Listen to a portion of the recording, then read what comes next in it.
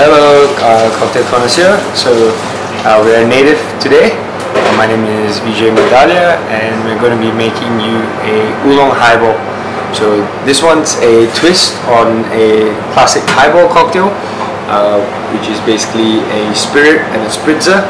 So this one's inspired by the Japanese salarymen, the guys who work 12-14 hours a day. They also drink quite a heavy bit, of course the choice of drink being a highball.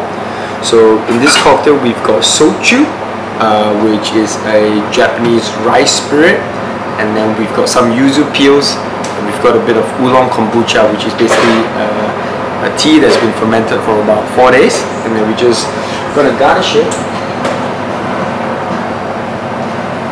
over here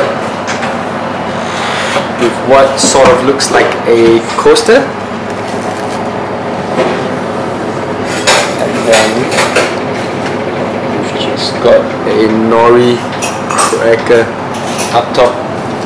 So the idea for this drink is just like when you walk into a Japanese restaurant, you get a little towel for refreshment. This towel here sort of disguised as a coaster. I would recommend to take it out, sort of use it to freshen up, and then you can have that nori cracker while you're having your drink. Yeah, that's about it.